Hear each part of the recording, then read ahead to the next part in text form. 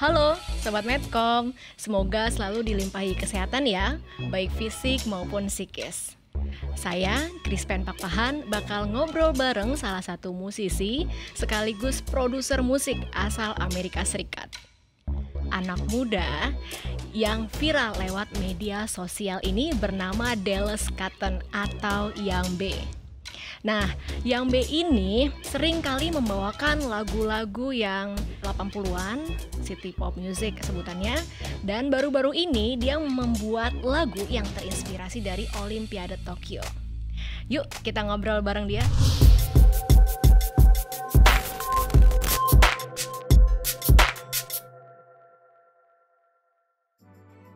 Hello, Yung Bae. I'm Krispen from Medcom.id.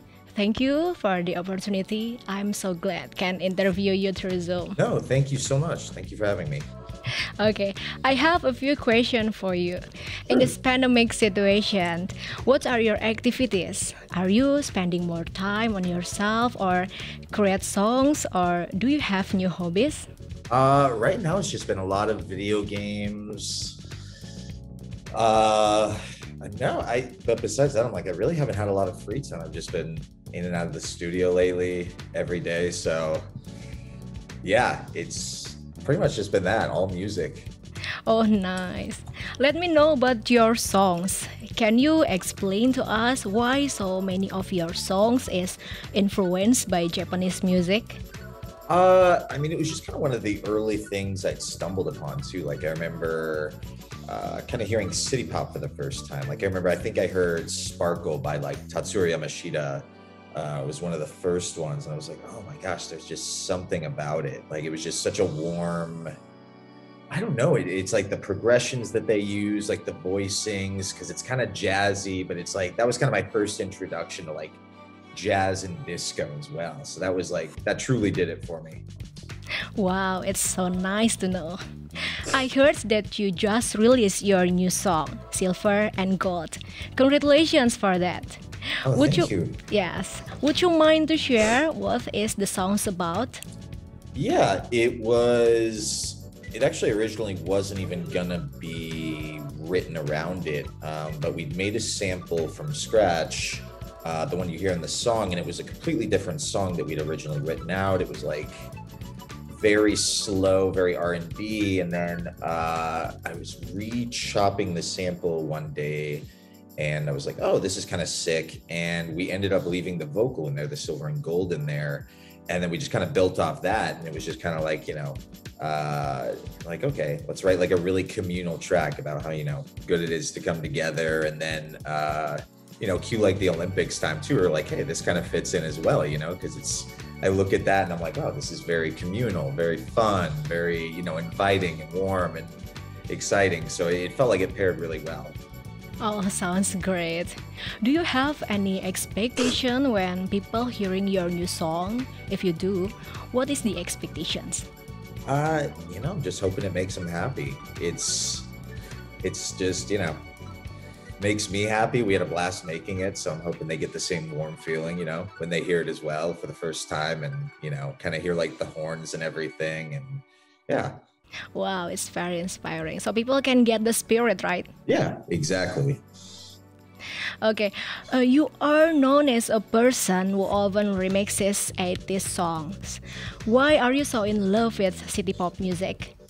It's like I was saying before, just because it's so warm, and I don't know, it's just so happy, fun, and inviting, and it's kind of a different take on disco itself too, because it was so it was almost late to the game in a sense, not in a bad way, but it's when disco kind of hit Japan, and that scene had been around for a few years, it seems and they were able to kind of take that sound and give their own spin to it, which is what really draws me and most people in. Is it's wow, this is kind of the cool elements of disco, and not as corny, and just it's just really got its own spin and twist, and it's my favorite.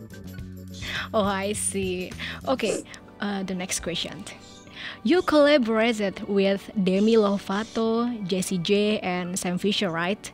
Do you have any plan to do collaborations with other singers or projects maybe?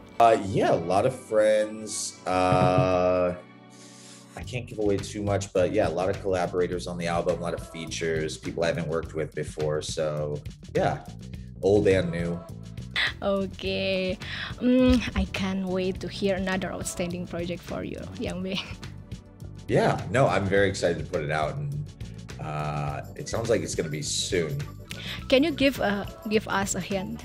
Oh, sure. About- It's kind of like it's me kind of taking my future funk sound, and for the most part, there's only a few samples on the album. I'd say a good like 80% of it is just everything we've written from scratch and kind of flipped into our own way and re-recorded with like, live musicians and done all this. So it's kind of how could I take, my take on sampling and like really translate that to my original sound. And it feels like I've finally kind of honed in sonically on what I want for like my sound design and just what I've been aiming for since I started the project. So yeah, it feels like a real extension of what I've been wanting to really like achieve since I started producing.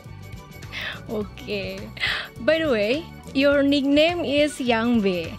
I'm curious, why do you choose Yung Bae as your stage name? I think it was right around the time like Young Lean was like a super prevalent figure like on the internet, and yeah, I think it was pretty much just that. And I was like, wow, Yung Bae. I was like, that sounds pretty cute. And then it's funny now I find out it's like quite actually like a very real name. And I was like, oh my gosh. I'm like, wow, I see the confusion now sometimes. Wow, that's a unique name. As far as I know, you have visited Indonesia in 2019. Can we know what do you think about Indonesia?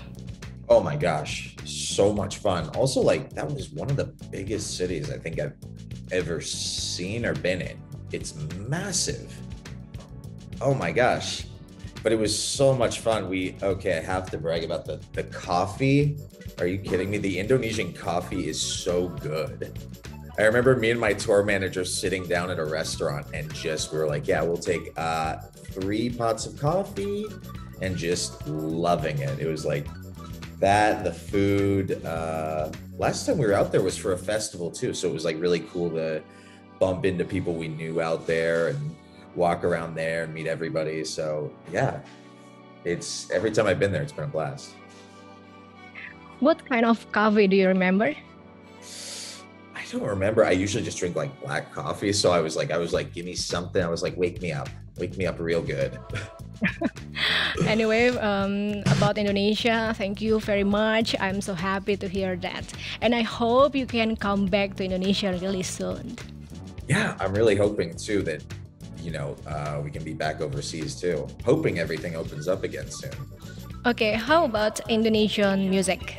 I haven't heard much or learned much, but I heard you guys do have like a really cool take on kind of city pop and disco as well.